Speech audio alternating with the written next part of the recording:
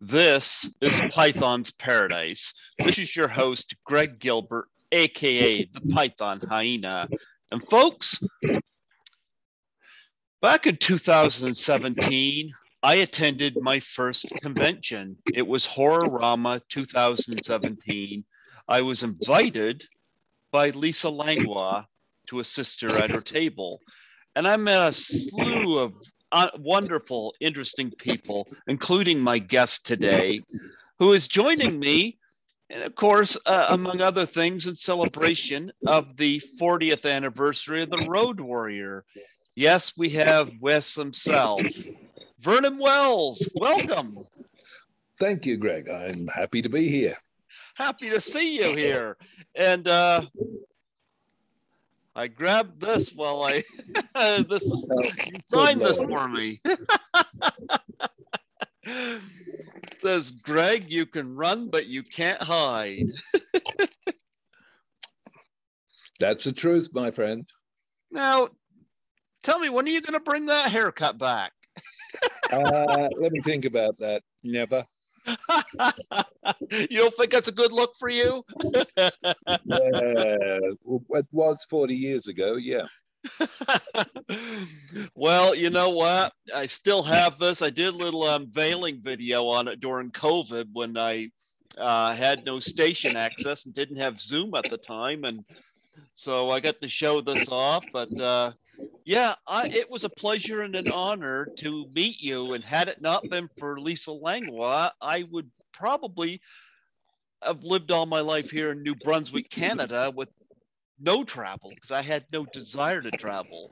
Mm-hmm. But Lisa made the offer, and I wasn't going to turn her down. No, that was a good offer. Mm-hmm. And she and I are still in touch. We even sent each other Christmas gifts last year. So she sent my cat a Santa hat, and my cat was not liking it.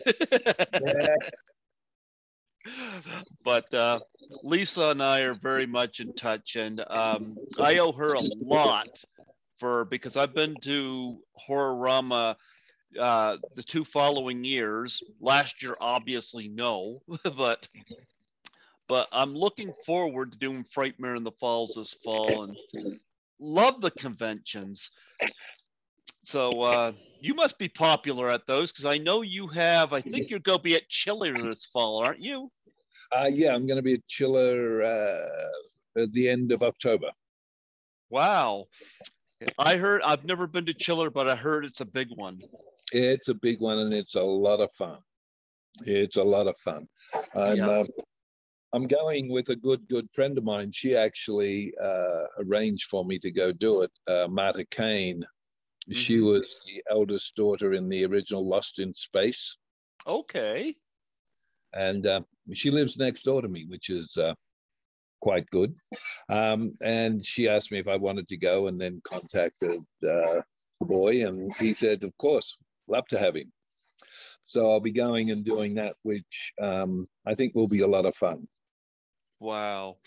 Well, you know what? Like I said, I got a couple of pictures with you. I took one of you and Lisa together too, and it was fun just sitting at that table with her, and you were just right next to us there, across the way there, and grilling you every once in a while about whether Furiosa was going to come for you. Yeah. But what do you think? 40 years Road Warrior, and often hailed between that and Fury Road. Fury Road really got hailed, but this was hailed the best of the 3 originals. What do you think 40 years later?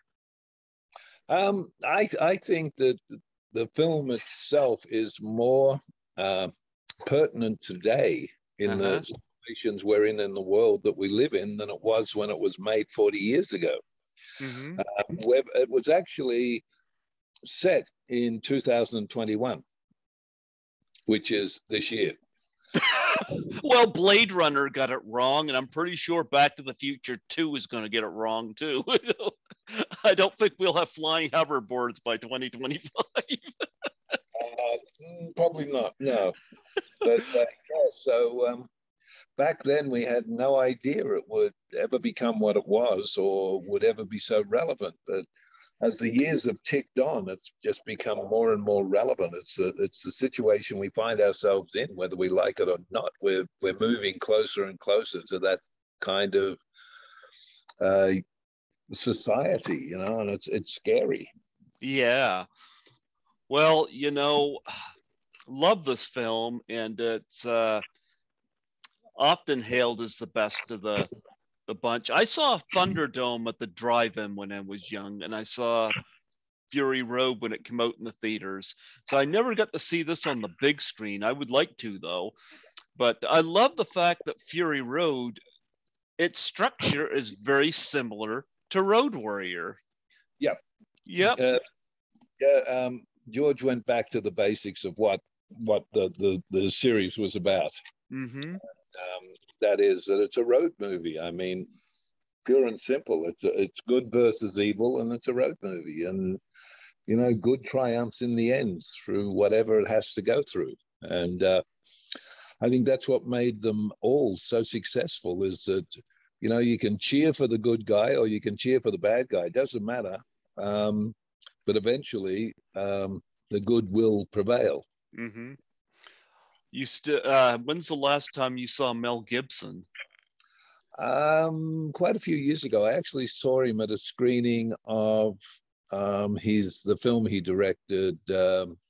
Gosh, the name of it escapes me. It was the one set in South America with the Indians. I know which one you're talking about, and I can't think of the name of it. It starts with A. I know that. Yeah, isn't this wonderful? I can't even think of the name of Apocalyptic or something like that. But yeah, for me, I love The Passion of the Christ, and I loved Hacksaw Ridge. I think those were both wonderful movies that he did, you know. But yeah, you worked with him in this. You get to fight with Schwarzenegger and Commando. You you're a wonderful guy, but you play a lot of villains. Do you enjoy playing villains?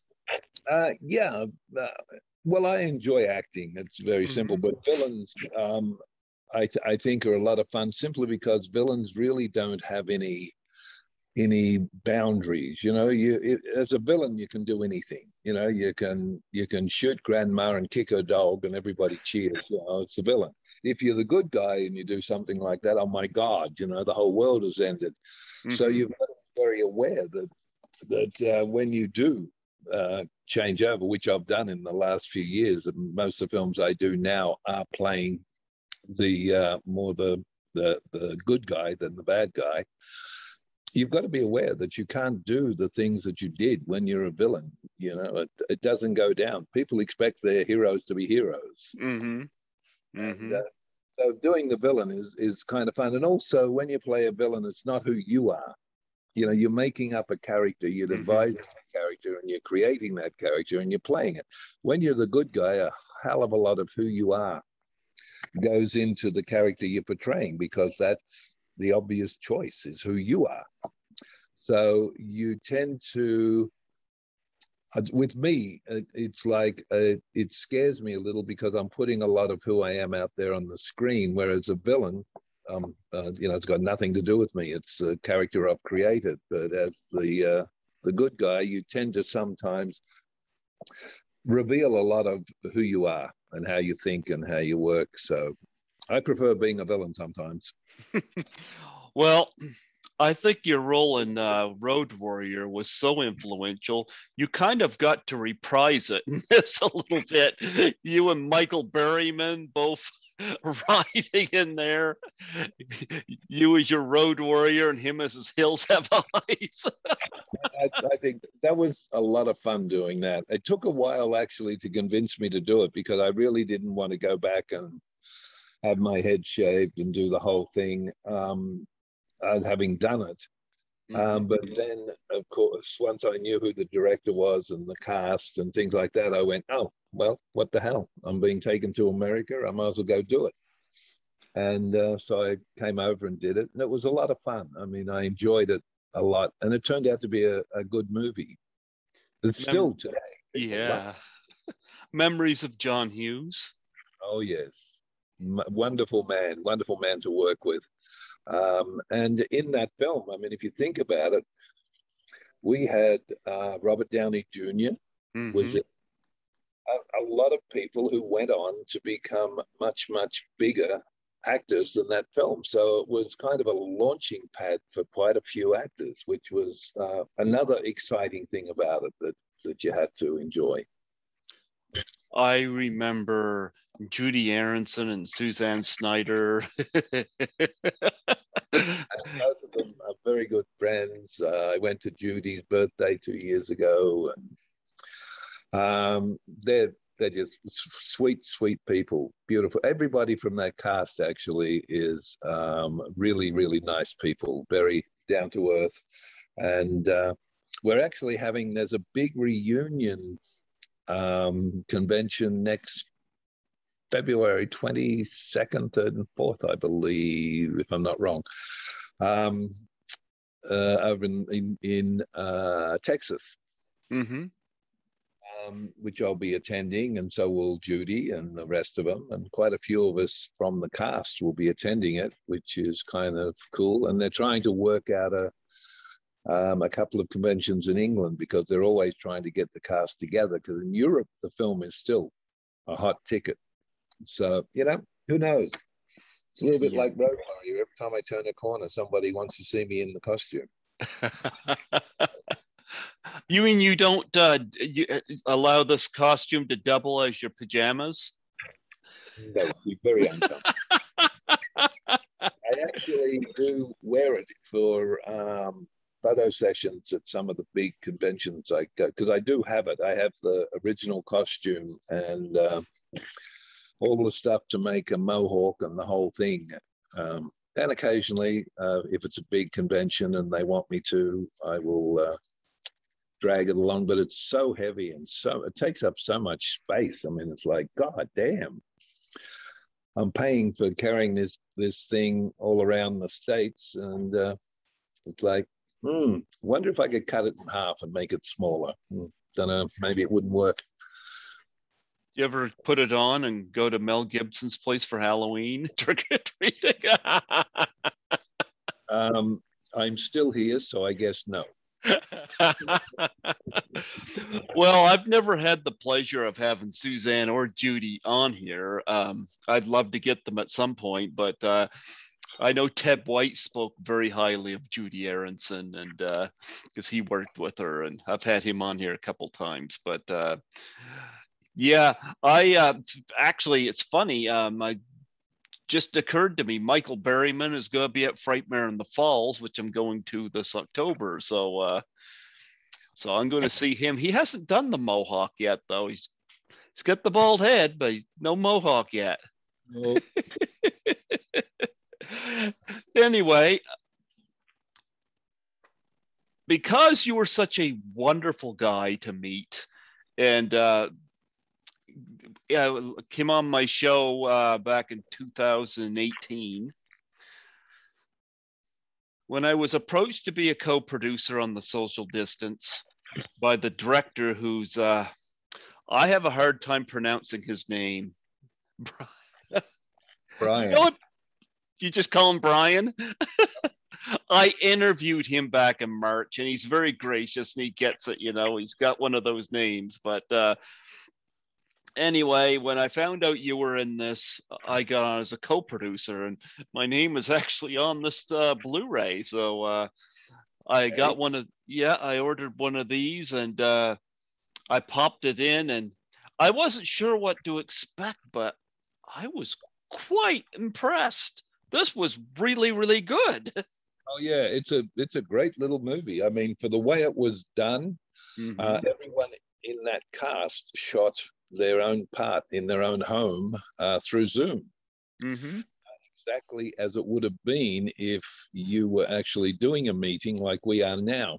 And it was done that way. And I thought it was brilliantly put together. And the role that I had was just so much fun. I had a ball.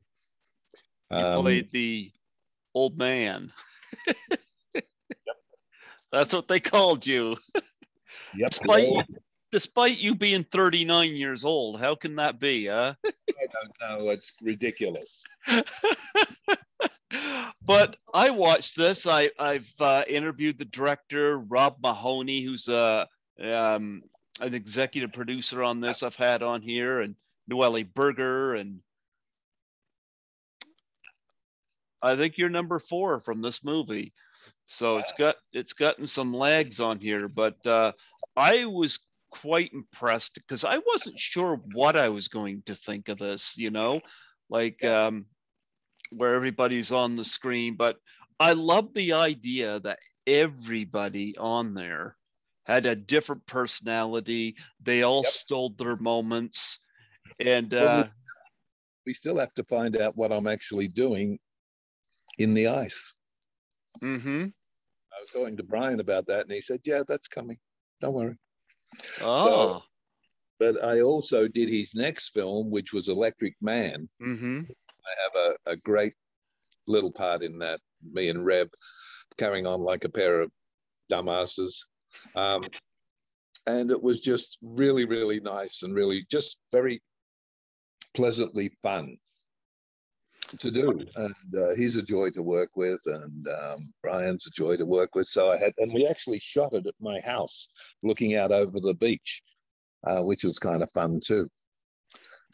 He approached me for Electric Man, but here's the thing with me is, and I wanted to do it. The problem is financially, my savings took a hit this year because my car stalled going down a busy street, and I had to pull into a parking lot and couldn't get that fixed. So I had to get a new car, and I had to get a CPAP machine so I wouldn't die in my sleep because I went from moderate to extreme sleep apnea. So my money ended up going towards some other situations, but so I ended up having to pass on Electric Man. I didn't want to, but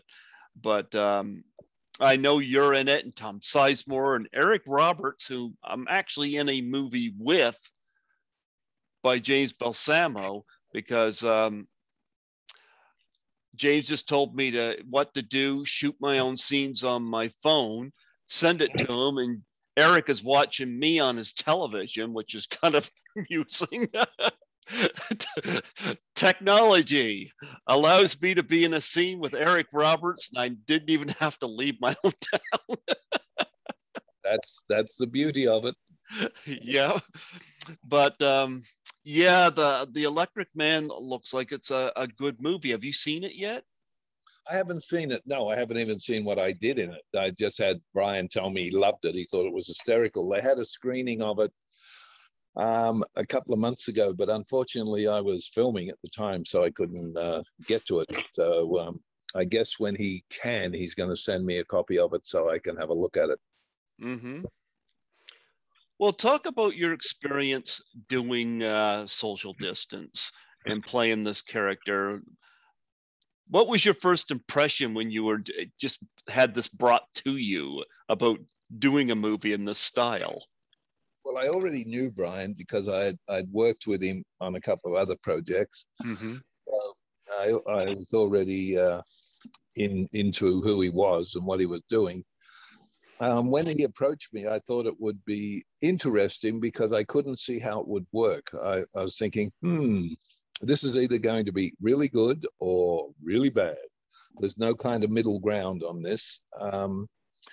And I was interested in being involved simply because it was different. And the character I loved because you don't know really what he is and who he is and why he is. All the way through it. I mean, he's ambiguous. You don't know. You just know that he is this guy that has his fingers in a lot of pies, and he's definitely up to something, but we have no clue what it is. And that's why I thought this will be fun to do and pull it off and get people to get involved with him, which I managed to do. I won a Best Actor award for it, so I guess somebody thought I did pretty well. Mm-hmm. Well, what I love too is that it was like a process of elimination here because there comes a point where you're telling somebody you could get a severance package or you could pack your bags and come along, you know? And Now, I think I told him you could join me and do as I wish, or in by the time this conversation's over, there'll be a gentleman standing on your doorstep and he will hand you a severance package, which you definitely won't like. yeah. So I love the fact that all the individuals, because when you're doing something like a Zoom type thing for a movie, you've got to have characters that hold your attention. And I love the idea that this one did, you know, you've got the bickering couple, Yep. you know, which were great, you know, who had a troubled relationship and one the fellow was had another apartment. You've got the guy that's struggling with drugs or trying to get over it, who seems to be relapsing pretty quickly, and you got the guy that's got the like the blow up doll and this. That's like, yeah, Yep. like don't do that. Well, there's a camera there, you know. And one of the things you got one girl that seems to be getting worse with the COVID thing. She just keeps getting sicker, but she's brown nosing. And then you have this girl that seems to be very, very free spirited. Everybody thinks she doesn't know what she's doing. And when in reality, she's the one that's got pretty much got her crap together, you know? It's got everybody's number. Yeah, she knows exactly what she's doing, but she doesn't come across that way. So I love the dynamic here, and it held my attention nicely. Um, did you ever work with these cast members before? No, With any of them, nope. no. Okay, well they're all new. They're new to me too, except for Noelle Berger, who I've had did a few projects with. But yeah, this was great. Now, Electric Man, talk about this film. I don't know a lot about it, except what I did in it, and the concept of it is basically a guy who gets an incredible electric shock, Mm-hmm. changes his whole life and being, Mm-hmm. virtually becomes the Electric Man. Um, and it's what he goes through trying to figure it out and get away from it, because he's pursued by everybody. Everybody wants him because if he sort of puts his hands on certain things, he can cause all kinds of problems. I actually, without giving it away, Mm-hmm. play father, but his father isn't there. Uh-huh. So it's kind of interesting. You don't work it out until the end of the whole bit with me and him. You suddenly realize, oh my God. And it's a kind of a fun reveal, which is what I like about the film. The same with social distance. I love the fact that I was the one stirring the pot. I knew everybody's foibles, feebles, febos, their problems, what they did, what they didn't do, what they wanted, what they didn't want. I knew every one of them, and I just stirred the pot. I just mixed it in the direction I wanted it to go, and I slowly eradicated the chaff from the corn. And it was just that simple with the character. He was the ringmaster who was getting rid. And unfortunately, in the Electric Man, it's just I play his father, which is a really interesting role and a wonderful part to have played. But you know, I had fun. And I think if I can ever get to see the film, I think it will be wonderful. Everybody keeps saying it's great. You haven't got to see it yet. but I will Well, eventually. yeah. Well, there's things in social distance, little things that you do that really add. Like you get a shot, for example, when somebody's talking to you and you're flipping through some folder or whatever, or the scene where you're, what is it? You're eating cherries or something. Yeah, yeah. Was that improvised on your part? It was virtually, I said to Brian, I did not want to be sitting like I am now with you Mm-hmm. the camera, because to me that seemed not real. I mean, he would be doing that. He would be wandering, doing things with his back to the camera, talking, um, wandering outside to get a cup of coffee and coming back, and all the things that are natural. This guy's very arrogant. I mean, come on, he controls this whole bloody conglomerate. And there's something he's doing in Antarctica that we don't know, but it is really big. So he's not a dummy, and he's not someone who's going to sit quietly in front of a camera, because I think, as he says, he's handing it all. I hand it all over to the girl, and I say, however, I will be watching, and I can come on at any time, can't I? And that's the end. And it's like everybody goes, oh fuck. It's like, that kind of, that's who he is. He's that presence that's always there, that you may not see, but you will feel if you do the wrong thing. And I think that's what's so great about him, is that you never know what he's going to do. And the playing with the tomatoes, I love cherry tomatoes. So I just said to Brian, I'm going to come in with a plate of cherry tomatoes and eat them and crunch them right in front of, when I'm as a full stop to what I'm saying. Like if I'm saying something to him, and when I end the sentence, I just crunch on a cherry tomato. And it just makes the character who he is, gives him another. I can't stand playing paper cardboard characters. Oh, I think it added to you. I noticed stuff like that. I have to have three dimensions. I have to find little things that I can do with the character to make him more real, or more, more rounded. I find little things. I work with a lovely, lovely lady, Lana, who is a director over in Cincinnati, Mm-hmm. and I've done 3 or 4 films with her. And she always says when I'm on the set, now we're going to Vernify everything, because I stamp on what I'm doing. I can't do it plain. I have to find something about the character that's intriguing. And so I do every time I play a character. And she loves it. She works with me a lot. She just sent me an email about a project I'm doing with her here in California. So Mm-hmm. it'll be, I think, my 4th or 5th film with her. Oh, fantastic.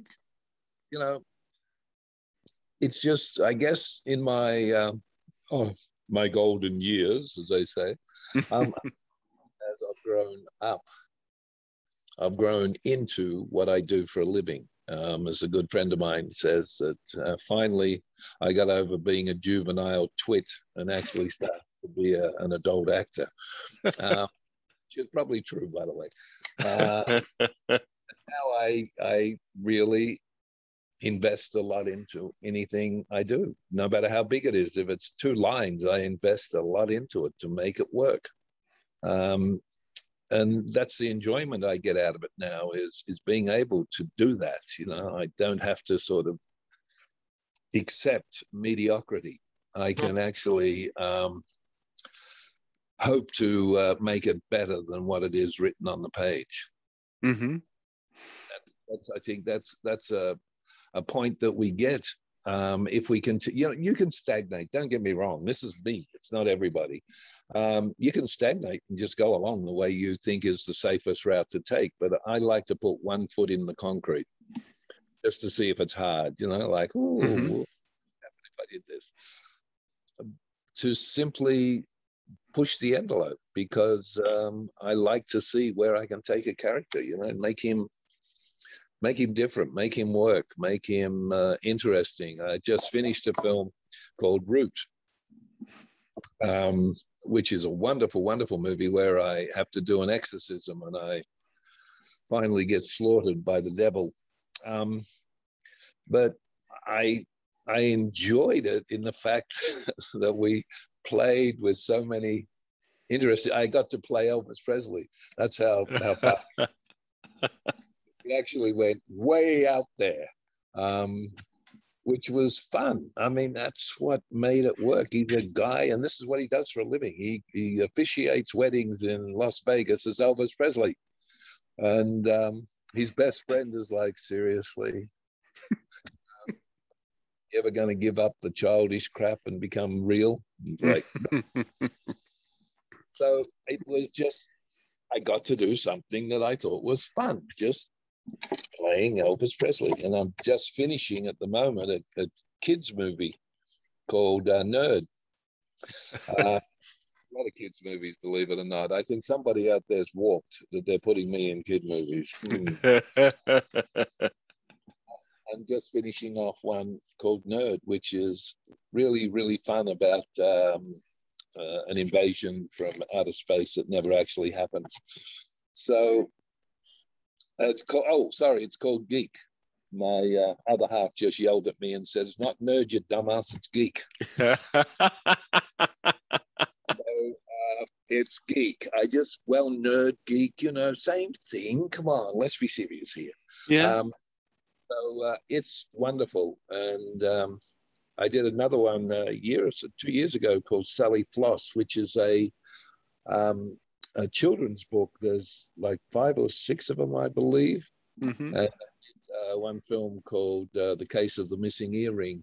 And I play her grandfather, which is kind of fun. So I'm being put into all these kids' movies, and I'm having a ball. And I cannot complain about what I get to do. I get to do the most wonderful things with the most wonderful people, and I enjoy it.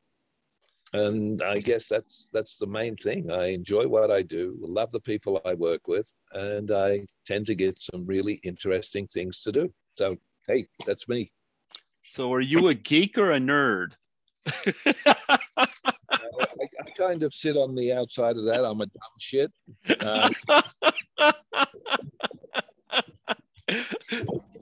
So did you sing any Elvis songs? No, I actually had a very bad Southern accent for him, and I kept going. Seriously, he sounds like a drunk Southerner. But it was fun. It was just actually the costume and everything, and my hair the way it is. I had the Elvis glasses on, and we were doing a rehearsal. And this lady in the middle of this very small town, which is where we were shooting, and a lady pulled up. She got out of the car and she walked. This is right through the middle of what we're shooting, like the rehearsal. Fortunately, we weren't shooting a take. We're just doing camera stuff through the. And she walks across to me and she goes, "Are they doing an Elvis show? You look so much like Elvis Presley. Oh my God!" And I'm like, "Oh, man, we're shooting a movie, and you're right in the middle of the frame." So it must have worked, I guess. So I'm going to assume that there's going to be a sequel to Social Distance, huh? I don't know if there's going to be a sequel, but I am assuming there could be, yes. Because we don't know what happened, and Brian won't tell me. Brian won't tell you. Well, you got to strong arm him like Westwood. Yeah, I've tried.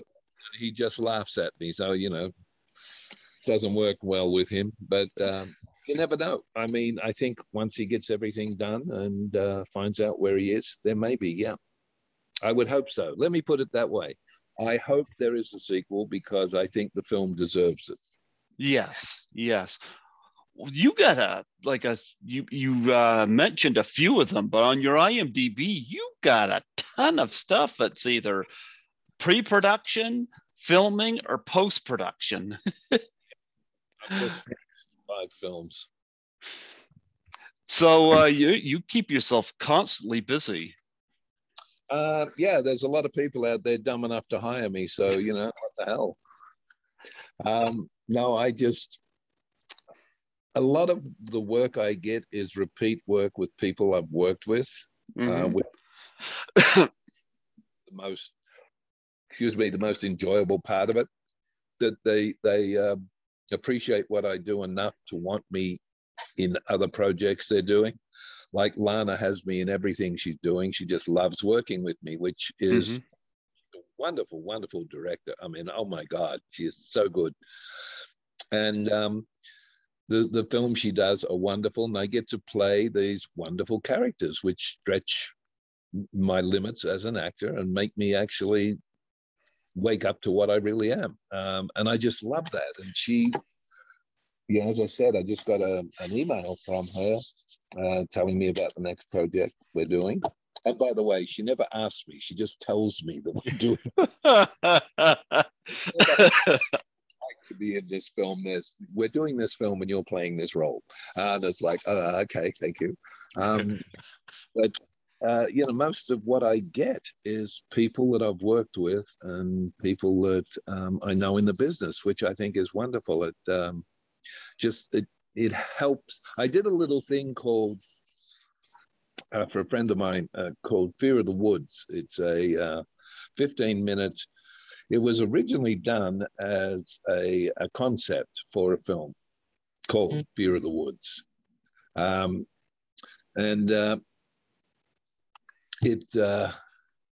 it turned out so well. We shot it over in Sweden at Christmas time 2 years ago, and it turned out so well when they cut it, edited it, did all the special effects, put the music to it, that it's now going to be the first 15 minutes of the major film. And we did it just purely and simply to show that it could be done, because there's a 10-foot bear in it, rather large animal that tends to want to maul people. So they had to show them that they could do it with visual and computer and animatronics, whatever, to make it work and make it look real. And it does. I mean, it looks incredibly realistic. So I did that, and that was for a director I worked with in a Steven Seagal movie. So he just loves working with me, and he wants me to do that. So even though my part is now finished, I end up very dead by the end of the 15 minutes. It is a crucial character that sort of makes the story go where it's got to go. And it's things like that. I got a group in Australia, Travis, I love. I've done 3 films with Travis. He has 2 more that he's doing, which he wants me to do. And that's how it goes. I get to work with these amazing people, and then they just want to keep working with me. So I'm doing something right, huh? Yep. Well, you know what? It was a pleasure meeting you at Horror-rama. I mean, Chris Alexander had brought you into that, and tell him to bring me back, the little twerp. You know what? I'm trying to get his ass on this podcast. He said way back then. He gave me his email address. I've had his girlfriend, Allie Chappell, on here. Haven't had him on here yet. I've had Louis Therese on here twice. So I just ordered 2 of his films on Blu-ray from his site, and he finally sends me an email thanking me for my support. If there's anything he can do, I'm like, yeah, get your ass on this podcast. That's something you could do. Free publicity. Yeah. But yeah, I'm taking it your experience at Horror-rama was fun. Oh yeah, I had a ball. I had a ball. That was my first. And I'm somebody who's gotten homesick just going to Moncton and St. John, which are just a couple hours away. So for me to go to Toronto, that was something I could not imagine I'd want to do again. And I did. I've done it every year since. I always see Lisa when I go down there. Mm-hmm. And yep. And she's become a dear friend, and you get to work with her in a film as well. So yeah, she shot a couple of films in Ontario over this year, I think. So I'm hoping to get her back on here, but I'm going to see her when I go down there this fall. But say hello for me, please. Oh, I absolutely will. But social distance, the whole background about it is the whole COVID-19 thing. Now we got Yep. the jump on it here. You know, we haven't had very many deaths. I am fully vaccinated, but nonetheless, how have you been coping with the whole pandemic? Um, Good. It didn't affect us that much until a couple of close relatives, one close relative and a couple of close friends passed away from it, which kind of made us all go, whoa. But I'm vaccinated, and Grace is vaccinated, and I think our dogs are vaccinated. We've got everybody vaccinated so that we stay safe. But you know, I think the two safest places to be in this pandemic are in airplanes and on film sets, because they are so strict on film sets. You know, you have to have a test before you come onto the set, and you have to have one every 3 days while you're on the set. You know, that's much safer than we are in real life. Just, you know, and that's the environment. Because people say to me, why are you filming? My God, you know, because they're really, really careful with what they do, and very careful about filming in these conditions, which is good. And it's changed the industry a lot. So many things have changed because of it for the good, which I think is great. You know, crews have become smaller, which is good. You know, we used to have huge crews for not a lot of good reasons.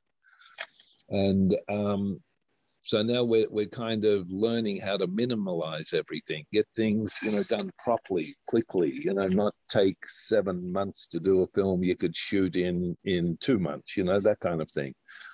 It's all helping the industry. It's helping the people involved in the industry. So I'm happy about that, but also it's incredibly safe. You don't hear about a lot of people on film sets getting COVID, which is the good thing. And you know, same thing when you're traveling on a plane.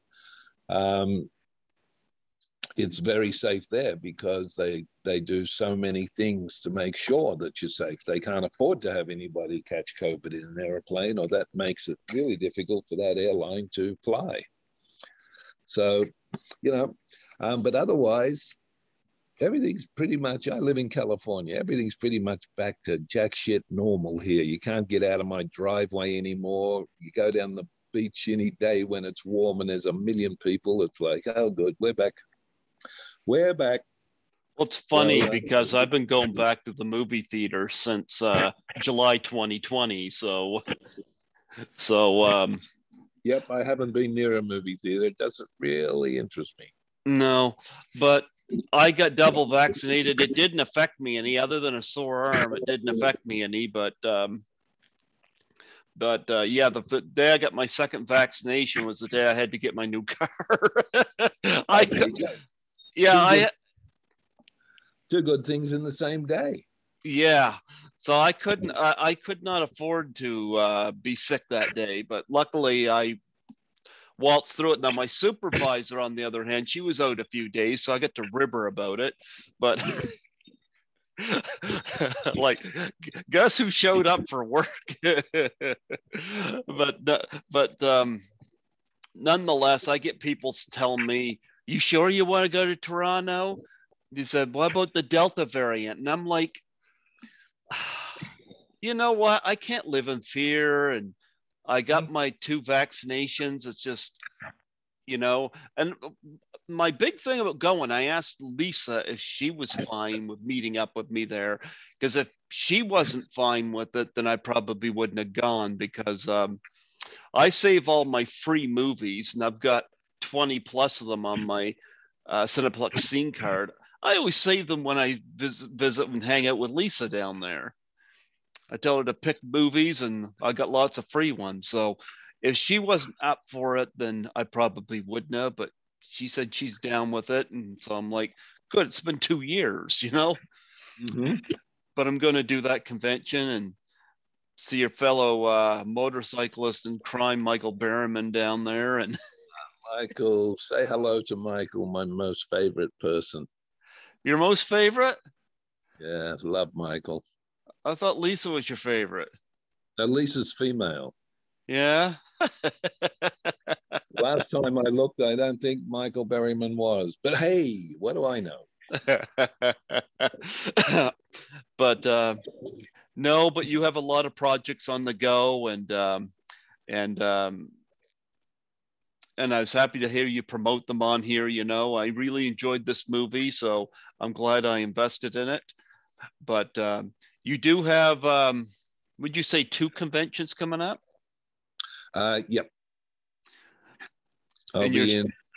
I'll be in doing the 30th of October in New York or wherever it is. Where is it? Newark. In Newark. mm-hmm. And I've got one coming up in 2 weeks up where the Clintons live or did live. Good Lord. See, do too many films, your brain fries. Well, you know what Rodney Dangerfield once said, the sign of you getting old is that when people talk about you in front of you. So I'm just talking to you, so you're fine. Oh, is that it? Oh, damn it. Well, I know you got charities you're involved with. Do you want to plug your charities? Yeah, I'm very involved with Apex Protection. That is rescues wolves and wolf dogs. And we have 12, probably 12 at the moment on the property. And then there's another rescue that we're involved with, which we originally were on the board of directors for. And they have around 38 wolves and wolf dogs that they've rescued. And especially now because the government won't put them back on the endangered list, so they're being slaughtered in basically every state at the moment. So pretty soon we won't have any. And that's going to be interesting because they tend to keep the ecology the way it should be. So I don't know what we're going to do when they're gone. Oh, gee, people are so careless when it comes to animals. Yep. Yep. So you get a web page that you want to like where people can find you. Yeah, you can just go to VG Wells or Vernon G. Wells, either one, and you can find me. I'm practically on everything, I believe. I have a web guide that does all that because being a total non-nerd, I have no idea which buttons to push, and I generally end up putting it on someone else's page. So I have him doing that. Michael does all that for me, but I'm on, Twitter and everything. I'm on everything. I'm not hard to find if you want me. Just ask the police. Uh,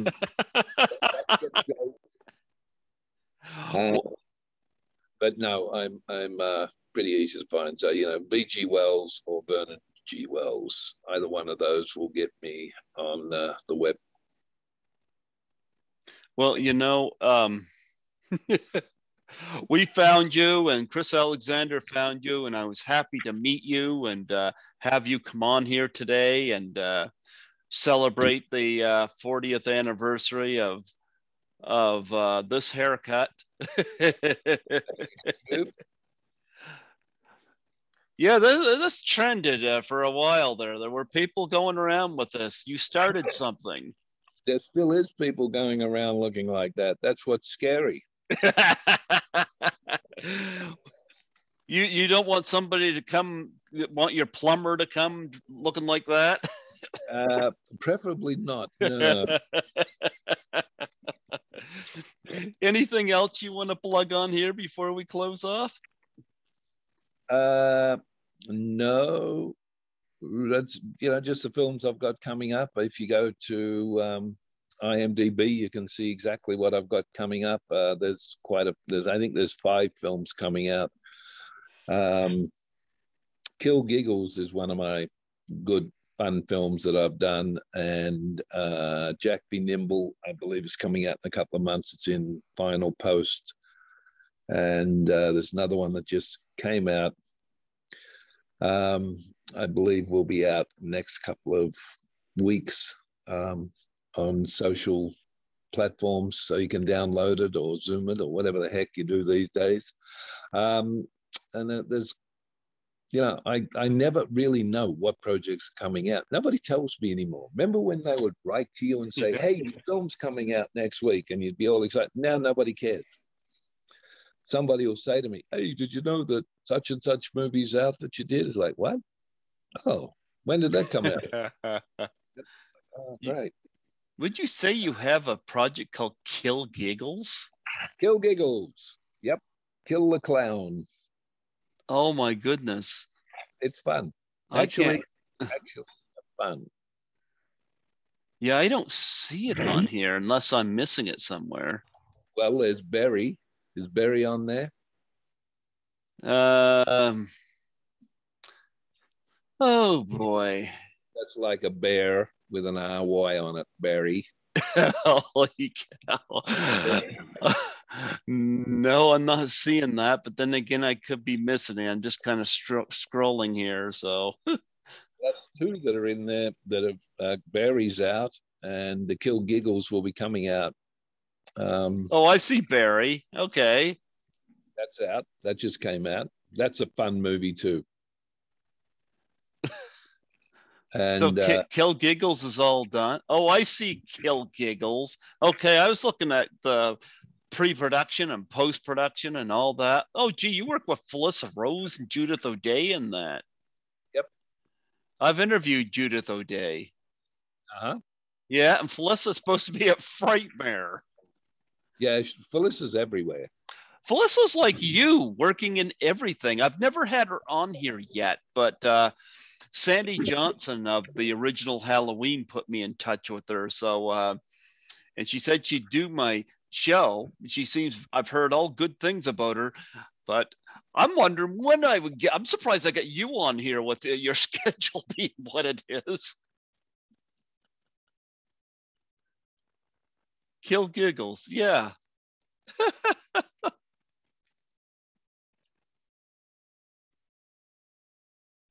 Oh, gee, you cut out.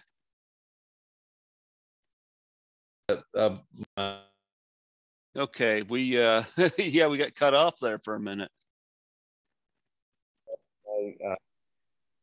We had a bit of a hiccup there. Yeah, my doctor rang in the middle of it. Oh, did he? Yeah. So I managed to tell them I couldn't hear them. I think they could hear me. I told them I'd bring them back when I finish. Okay. Well, yeah. You probably need some doctors after playing this guy. Different kind of doctors. Medical kind.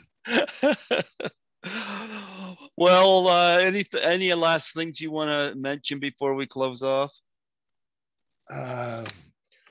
No, I just virtually all I want to mention is that I hope that everybody out there that's a friend, a colleague, or somebody who likes what I do, self safe, and is very aware that this COVID is serious and deadly, and it will kill you, and it doesn't care.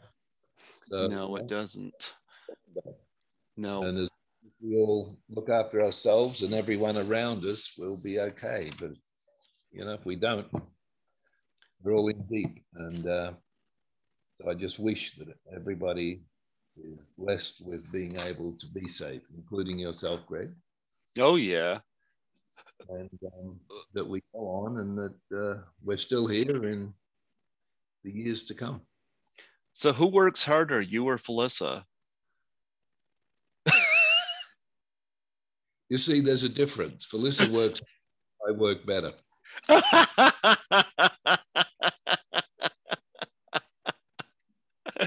Oh, looking forward to seeing her this fall.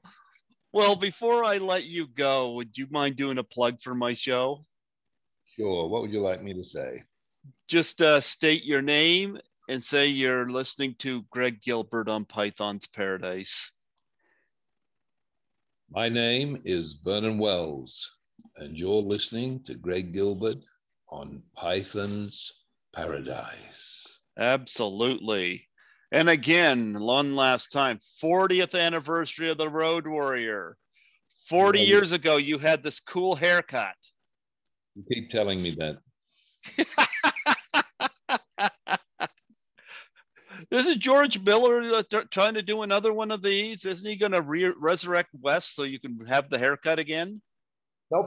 But he's doing the second one, which is Furiosa. They're casting it at the moment. Yeah, but Wes should fight with Furiosa. Wes is dead. Well, look how many times do they bring these horror movie characters back? Come on now. Yeah, I think he'd have a hard time bringing Wes back. If he rang tomorrow and asked me to do it, I'd be the first one over there to do it. So there you go. There you go. Well, you know what? It was a pleasure and honor to have you on here again today. Thank you for doing my show for a second time. And I'm happy to be part of Social Distance. And like I said, you're the reason I come on board. So you made a wonderful impression on me when I met you at Horror-rama. Well, thank you. I appreciate that. Yeah. And hopefully I'll be involved in another project as soon as I get my finances. Everybody is reaching out to me about these projects, and they got to realize I don't make money at my podcast. I make money as a cleaner. I'm an essential worker. So I work. Yeah. So it's like my car and CPAP machine kind of had to take top priority. So anyway, I'm still trucking and still loving doing this, and really, really glad I got to meet you in 2017. And I'll tell Chris Alexander to bring you back. Yeah, tell him to bring me back. I'd love to come. And please say hello to the lovely lady when you see her at the convention. And if Chris doesn't bring you back, you got my permission to take the hat off his head so we can all see what's underneath there.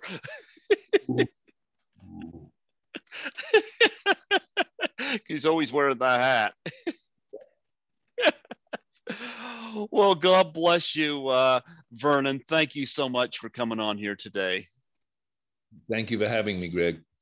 Keep safe and keep doing those projects. I'll be probably seeing you in something very, very soon. Thank you, sir. And hopefully you will. Absolutely. Take care, man. Bye, bud. Bye-bye.